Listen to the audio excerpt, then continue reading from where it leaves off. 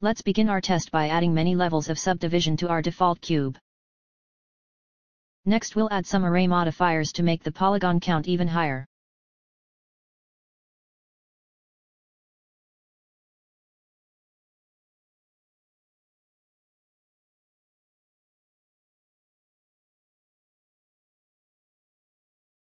Now that we have over 3 million faces, let's add a camera move to see what frame rates we get.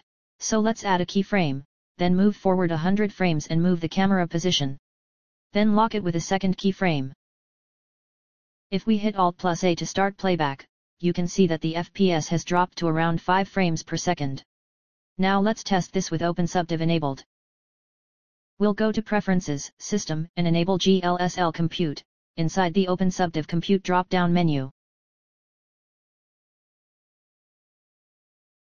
Let's then check the Use Open Subdiv checkbox in the Subsurf modifier settings.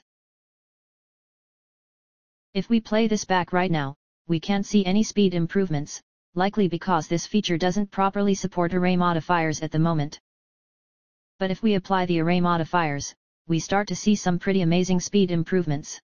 The frame rate is easily staying at full speed.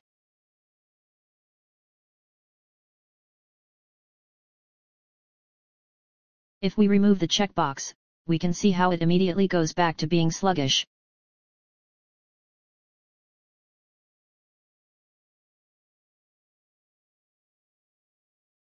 That's the promise the Open Subdiv integration brings us, the ability to enjoy smooth viewport playback, even in complex scenes. Thanks for watching and see you next time on 1minutevideotutorials.com.